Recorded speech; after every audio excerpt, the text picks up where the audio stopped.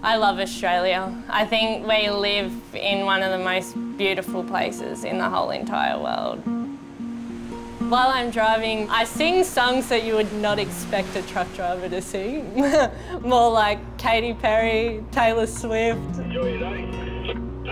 Catch up. People call me on the radio as MCO. MCO here. But I do have another name, Roadrunner, because I would never let anything get in my way. My generation is one of the last generations to be driving diesel trucks. By my late 20s, all trucks will be hydrogen powered.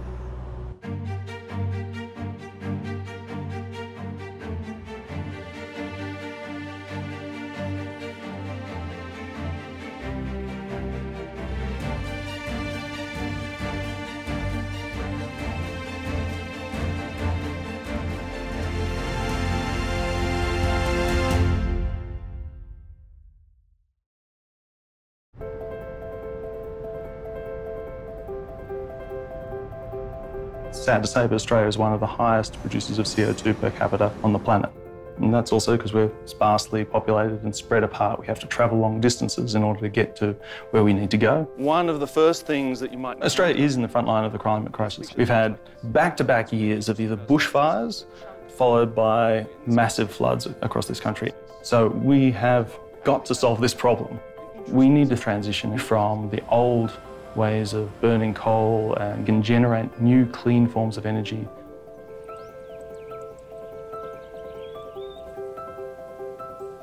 Step number one is to build a lot more renewable energy.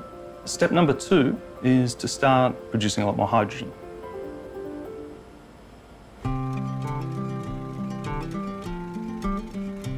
I guess to be an Australian is a unique sort of nationality. We're like an island away from the rest of the world. We feel like we're isolated, but at the same time, together. I've always been an outdoor person. I love the outdoors. Turned out that my father-in-law had a farm not far from here and, you know, had all sorts of animals on there in that 30 years. So that connection to the land is there. I'm in the health, safety, environment field, in the construction industry. Worked on Tallawarra A, was my first opportunity to work on a power station. So the Tallawarra used to have a coal-fired power station. Then it got decommissioned in the 80s and then rebuilt again in the late 90s. They put a gas-fired combined cycle power station known as Tallawarra A, of which I had the privilege to work on. Now I've come back and working on Tallawarra B, on the construction project. It's going to be an open cycle, hydrogen capable gas turbine, and I think that diversity will bring stability to the grid.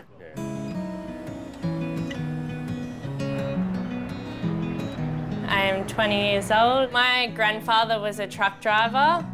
I have been around trucks from a very young age, and I remember always sitting in the truck with him as a kid, and they're such vivid memories. And one night I was laying in bed and I was like, I'm gonna go get my truck licence. And I think a lot more men are now accepting that this is a changing industry, and there are a lot more girls in it now than there was years ago. In Australia, we've historically relied on coal for most of our electricity, but obviously we can't continue if we're aiming for a net zero by 2050. When people argue that we can change our energy system overnight, what they're not realising is that, well, just the scale of what's involved. That means that we need to switch off the coal-fired power plants. We need something to replace it by. Maybe the best replacement for it is hydro. There's only a limited amount of hydropower that we can build. Solar, it's only available during daylight hours, and this is one of the places we see for hydrogen in the future. It's a store of energy for the electricity grid. So when we talk about hydrogen, it's a clean fuel because when we burn it, we're basically producing water and no CO2.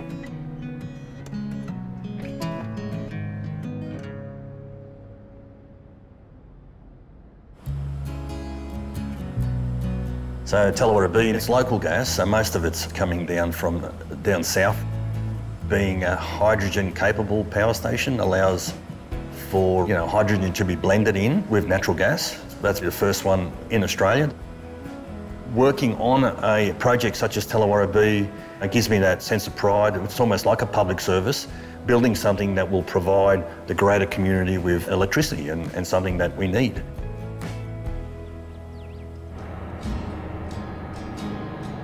I transport scrap metals. So my job as a truck driver is actually part of a circular economy. I travel from Wollongong all the way up to Newcastle. I go across the Hawkesbury River and down the Mooney Bridge. It is up hills, down hills, bends. It's a really challenging drive.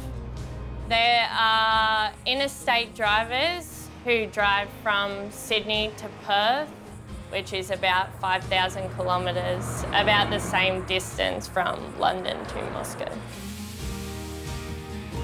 Fuel is skyrocketing in price, especially this product we use called AdBlue, which breaks down all the burnt diesel for anti-pollution. So let's think about hydrogen and its role in transportation. So things like long-haul trucking, they don't want to waste the time charging up those vehicles. And so this is where hydrogen can have a role. To expand Australia's hydrogen capacity, we also need a network of things like refuelling stations for heavy vehicle transport. We need infrastructure for compressing hydrogen into liquid hydrogen. And this is hopefully what the hydrogen hubs are going to help us with as well.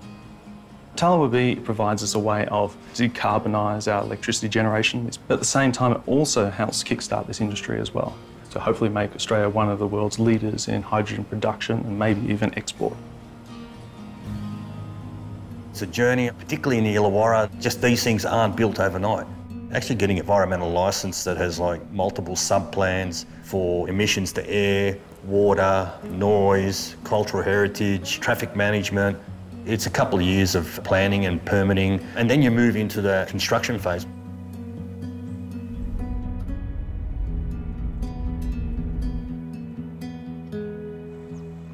This is an important project. I'm really determined to see the end of this, get this thing fired up and pumping electricity into the grid.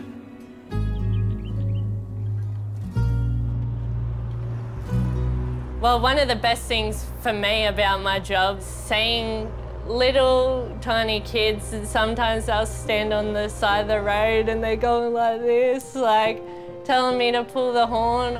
Oh, look at the kids. I saw a little girl the other day that was sitting in the car and she just looked up through the window of my truck and her eyes were lit up. Seeing the change in this industry, it means a lot to me because I did this to not only prove to myself, but to prove to not even females, but other young people that they can do it. I think I'm definitely interested to see what happens with hydrogen-powered trucks.